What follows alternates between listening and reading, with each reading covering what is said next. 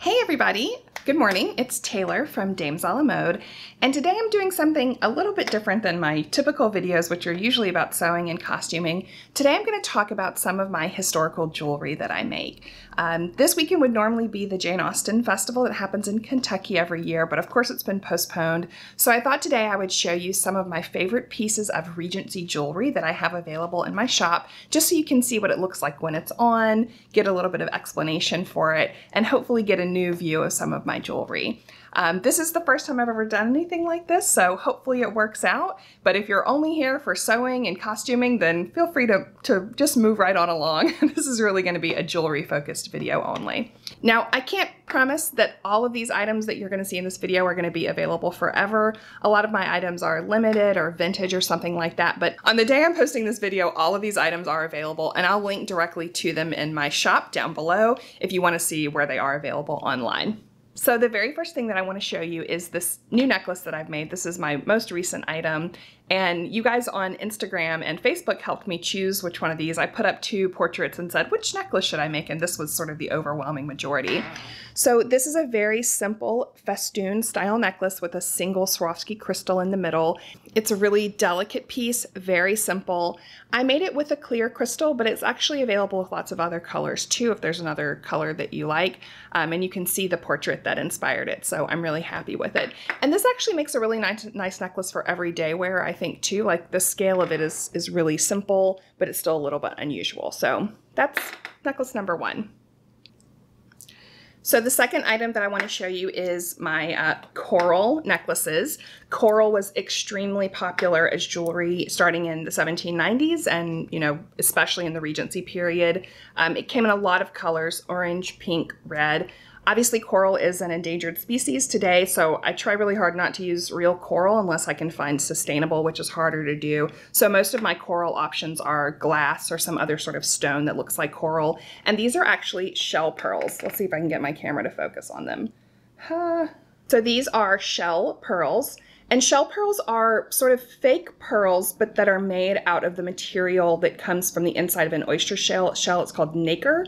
And they basically are reconstituted into beads. So they have a really wonderful weight to them and a really nice feel that feels like pearls or real stones, but they're a more sustainable option because they're obviously not real coral. And they're they're coated with a really bright cherry red sort of coating on them that gives them this really nice shine. So this is a really pretty option for a simple coral necklace. Or every day. I actually wear this style of necklace a lot in my everyday life. It's such a nice little pop of color.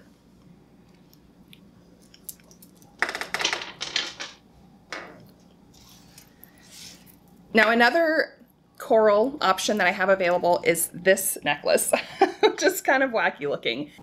These are super cool necklaces. They're vintage new old stock, which means that they've never been used, but they were produced in the past for some sort of manufacturer, and then they get sort of sold off, in their original packaging and stuff like that. So these were made in Europe at some point. They're just tiny little glass beads that are twisted together, and it's a really long necklace, and it can be worn a lot of different ways. So it can be worn really long. It could be looped up with some sort of brooch or miniature or something like that and sort of have the swag effect. And it can also be looped around several times and then stacked. So you get this look where you have lots of little necklaces, which you see commonly in portraits and stuff like that. And depending on the size of your neck, you can either get it wrapped around 3 or 4 times, or you could do 2 and have a high-low version. It's just a super versatile necklace, really unusual and beautiful. And these are available on my website now. I have only a few of them left. They've been really popular sellers, but I'll link to them down below as well. All right, this is another new item.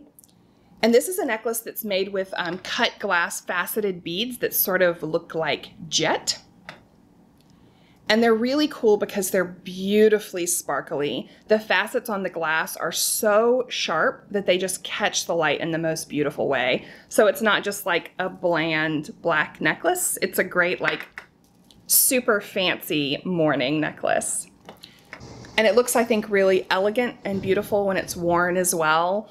And I think this paired with a simple dress really makes a nice statement. And there's also matching earrings to this, which can be purchased available on their own as well.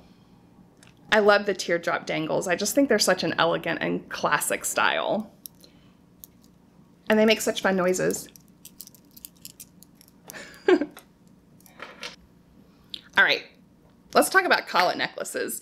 So collet necklaces are the most common style that I offer, and these were a really popular necklace starting in the 18th century, and they last in fashion, I mean really until today. Anna Wintour wears them all the time, but they're really popular historically in the Victorian and the Edwardian period as well, as like a formal, really dressy style of necklace.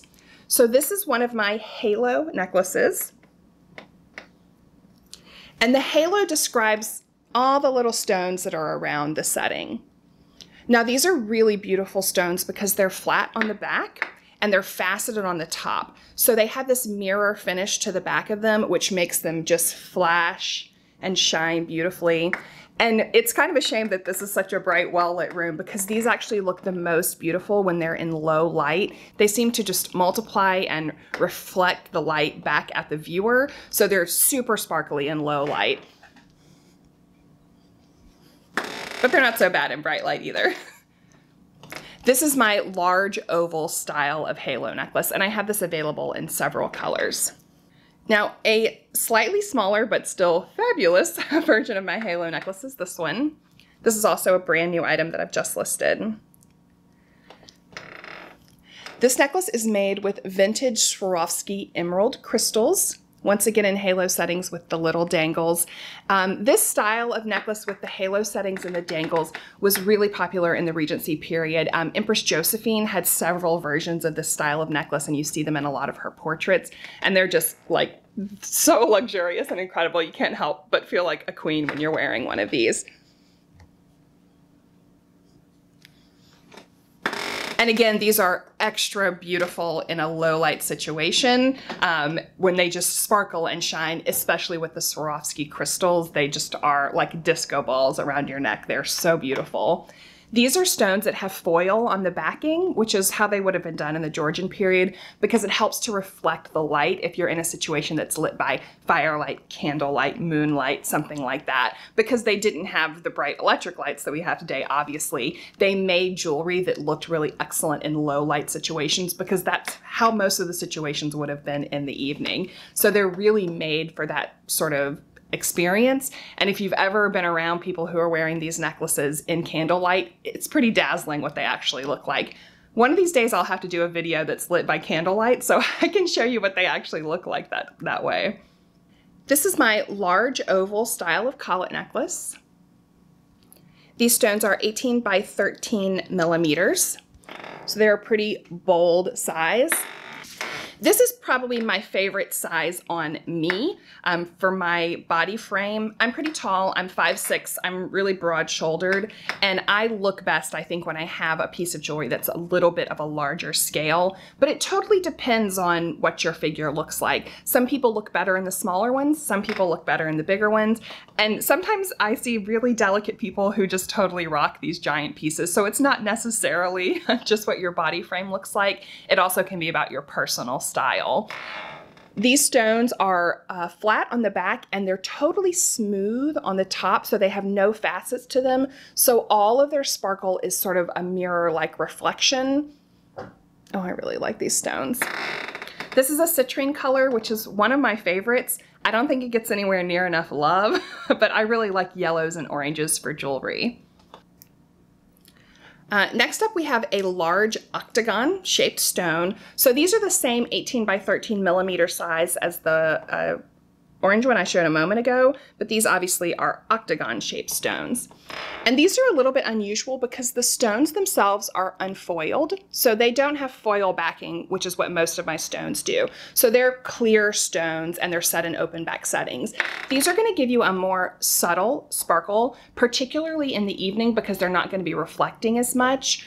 So these are really lovely for day wear as well. And you just get a sort of a more, I guess, natural color, you could say, from these stones, and they're really pretty. These in particular are Swarovski stones, so they're extra sparkly, very pretty. If you're not quite comfortable wearing the really big pieces of jewelry, this is the medium oval size necklace. So these are 14 by 10 millimeter stones. And you can see it has a much more subtle effect. You get a lot more stones in one of these necklaces, but it's obviously a smaller scale. These are, again, unfoiled stones. So they're going to be a more natural tone to them. They're not going to be quite as sparkly as the foil back stones. So they're really nice for day wear. And then this is my smallest style necklace. These are the small ovals. And these are Swarovski stones in a Montana blue color. They're really unusual and a really unique color of blue, and they're super sparkly. This is a style and size that I recommend as sort of like a introduction collet necklace. If you're not sure if this is going to be a style that's going to work for you, or you just want to sort of dip your toes in, this is a really nice style to use. And these are also really excellent for everyday wear if you want something that's not quite so bold. You can wear one of these. I think these personally look really excellent with just like a simple white t-shirt and a pair of jeans. These are really easy to sort of dress up or dress down as needed. And if you have a smaller frame, this is also a good size as well, particularly if you're not going for a really impactful style. All right, let's talk about some non-necklace pieces. The first one that I'll talk about is my reproduction Jane Austen cross. So this is a replica that I had made, and I had these settings custom made just for me to replicate Jane's cross as closely as was possible with our modern material. So it's not exactly the same size as hers because she was using hand-cut topaz stones, and I'm obviously using machine-produced stones that are calibered, but this is really close. And one thing I really love, I don't know if you can see it here, but there's little balls on the end of each arm, and that was something that Jane's cross has as well. So this is made with vintage Swarovski light Colorado topaz crystals, which is really close to Jane's original one. And one thing that's really unusual about this is the size of it. People always expect that Jane's cross is going to be really small. I think because of the cross that Lizzie Bennet wears in the BBC version of Pride and Prejudice, which is much smaller, and people sort of assume that's going to be Jane's cross, but hers is actually quite large. You can see when you actually have it on your person, like this is a really impactful piece of jewelry. It's not subtle. So this is a really nice typical size for the Georgian period. I did make a smaller version as well. So I have the big Jane cross and then the baby Jane cross. If you just don't feel like you can pull off this really large one, I did make a smaller version as well that's a little bit more subtle if you're more comfortable with something like that for everyday wear. And you can see the comparative sizes of the two when you're wearing them. These typically would have been worn on a chain during the Regency period, and you can purchase it with a matching chain from my shop, or you can use your own chain. It has a pretty large bail on it, so it'll take most small chains that you might have around your house. And if you wanted to wear this for 18th century use, this style was also common in the 18th century, you could string it on a ribbon, which was a common styling of that period. I have two new brooch styles as well in my shop. The first one is the sort of classic crystal cluster brooch, which has two rows. Let's see if I can get a close-up shot of that. Which has two rows of clear Swarovski crystals and then a large stone in the center. This one is obviously made in ruby red, but I actually have lots of different colors available on this one. So you have lots of color options for this one. I just made it up in ruby because I like this one a lot. And then my second new style is this really lovely bar brooch that's super sparkly. These are made with all Swarovski crystals, so they have a lot of really beautiful sparkle and shine. Both of these styles of brooches can be used as bodice ornaments, so, you know, like in the center of a Regency gown. They also make really excellent turban ornaments if you have a sash or a turban or some sort of decoration in your hair on your head. They like go really nicely in there as well. It's a nice way to add a little bit of extra sparkle to your outfit. And I just don't think we use brooches enough. Like, they're such a wonderful, versatile style. This is a really cool new item that I posted about on my Instagram, so you may have seen it. And these are actually belt buckles. So it comes with two little links, basically, that clip into the side here. So you can sew your own strip of ribbon or self fabric or something like that and create a belt buckle that you can wear, you know, on the center point of your Regency gown. I've never seen anything like this come up for sale before, and these are new old stock pieces like that long coral necklace that I showed you before. So as soon as I saw them, I basically bought everything that was available because I just thought they were so unique. And it actually comes in both this ivory color and sort of a carnelian red color as well. You can see how reflective it is because you can see my camera in there. So these are really, really pretty and unusual.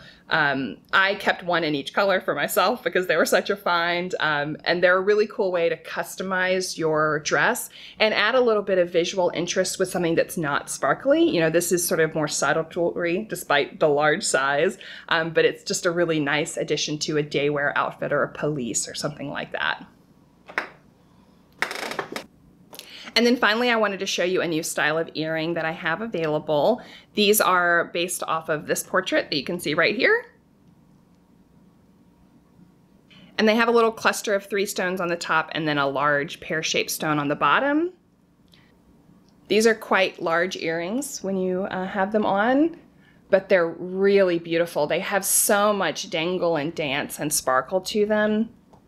And they're also available in several different colors for the top stones, and the bottom stone can either be made as the crystal as you see here or as a long teardrop pearl as well. So there's a lot of variety in these.